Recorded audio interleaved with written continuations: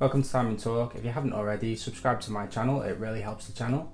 Today I wanted to talk about a subject that probably a lot of us have thought about in the watch collecting world, which is smartwatches and fitness trackers, and are they worth buying really, and should we buy one?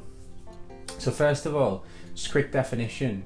A smartwatch is basically a computer on your wrist where you can receive notifications, you can use apps, you can perhaps browse photos, whereas a fitness tracker tells you something about your biometric data. So it might track your sleep, it might track your steps, it might tell you how long you've run, and that's the basic difference between them. I'm focusing on two particular models really. The Apple Watch, which is obviously the industry standard, the biggest selling smartwatch in the world. Apparently in 2007, and perhaps the data might still hold today, the Apple Watch actually sells more watches than the Swiss watch industry combined, which is absolutely insane really. And it raises the question, should we be buying them? Should we be supporting the Swiss watch industry a bit more if we feel it needs our support? And the other one is the Garmin 245 Music, and there's a reason really that I've chose those two models. In terms of smartwatches and fitness trackers and my own opinion on them, basically I think in terms of general wear, I don't think I would wear one. I think, and this is just my opinion and what I think about them, I think in terms of wearing them generally to the office or for a night out or whatever, they just don't look very good. I think that's the problem with smartwatches and fitness trackers. I think they clash with a lot of outfits, they don't look particularly elegant, and the designs, not really the Apple Watch, but the designs generally of fitness trackers, particularly Fitbits and things like that, are just not very nice looking. They're a bit blocky, they look plasticky and things like that. I think in terms of, for me, in terms of having a watch, if you like, for general wear, it would not be a smartwatch or a fitness tracker. Personally, I don't particularly understand things like Tag Heuer's connected watch as well. You know, why buy a smartwatch that costs 1,000 quid, 1,500 quid, that you can actually get cheaper from another brand that probably does a better job of making one as well. You know, people like Garmin, people like Samsung probably make better smartwatches than Tag because that's what they do.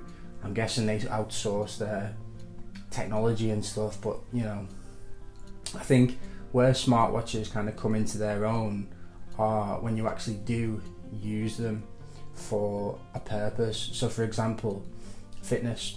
So you guys might go to the gym, you might run, you might do a certain activity. The fitness trackers or smartwatches are actually useful for using. And I think in terms of the Apple Watch, when it's on Series 5 now, the Apple Watch, and when it Series 3, it became really useful because you could use it for music without your phone. So basically you could go for a run, you could leave your phone at home and you could still listen to music. And I think that's really important for particularly runners because, you know, phones nowadays are so huge that it's a good idea to be able to leave it at home. And that's where these fitness trackers and smartwatches started to come into their own a little bit more for people who did want to go running or want to use these as a kind of tool for you know, fitness, in the same way as that a dive watch is a tool for diving. I think that's another thing that both of these models that I've identified actually do. So the Garmin 245 Music, you can download music to it and you can listen to your music without your phone and obviously track your fitness and things like that. And that's the same with the Apple Watch.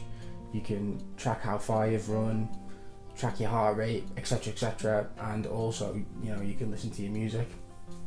I think that's the only reason really for me why I would buy a fitness watch slash smartwatch, because I don't really see them as watches in the same way. You know, the Rolex Explorer 21470, it's not the same as that for me. This is something with history, it's something that for me looks good, with various things, whereas for me, smartwatches, fitness trackers have one kind of clear purpose in my life, which is tracking a run whilst listening to music. That's pretty much the only reason that I would buy one. I think, as I said, wearing them for everyday wear, I've got nothing against smartwatches per se, because what we could say is that, are they just the latest iteration of a tool watch? You know, because obviously technology, when mechanical watches were developed, was about producing a tool for a particular industry or a particular role. That's what we're doing now with smartwatches, with quartz watches, but I just don't like the way they look. I just don't appreciate their aesthetics. The technology is clearly useful, and as some people have said who I've watched videos on about this subject, if you want a watch that's the most accurate, that's the most useful, that's got the most features, it's kind of a no-brainer really, and a smartwatch is the go-to because it clearly has more functions, more use than a mechanical watch. It's just one of those obvious points. I think as well, in terms of Apple Watches, smartwatches, I don't need another device that's going to connect me to the internet, because I already go on the internet too much. I, surf YouTube and surf the web in a way that's probably not the healthiest. So I don't want another device on my wrist which tells me every time I've got a notification. I think that's unhealthy, and it's something that, particularly for me, I don't think would be a good thing to have in my life really.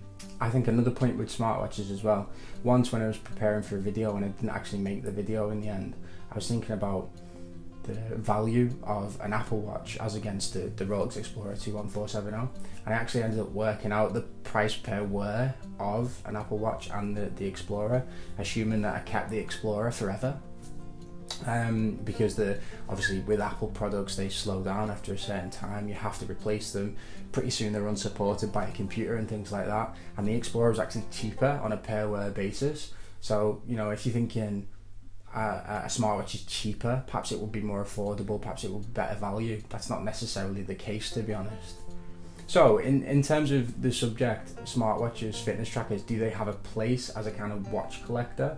I think they do, but only in very, very certain circumstances. So again, this is my own opinion. It's not something, I'm not condemning people who like smartwatches, but I think that for me, I would consider buying one purely for using as a tool when I exercise. Purely certain models that you can use without your phone and listen to music on them. That's the main purpose that I would use them. I don't really think they look very nice. I wouldn't wear them for general wear. Certainly wouldn't wear them in dress situations, which you see some people doing. So tell me what you think. Do you like smartwatches? Do you think they're a travesty, they're not real watches? Or do you think, like me, they have a purpose? Or do you think that, you can wear a smartwatch whenever you want and for everyday wear? Tell me what you think. And if you like my channel, please subscribe. Thanks very much for watching. Bye bye.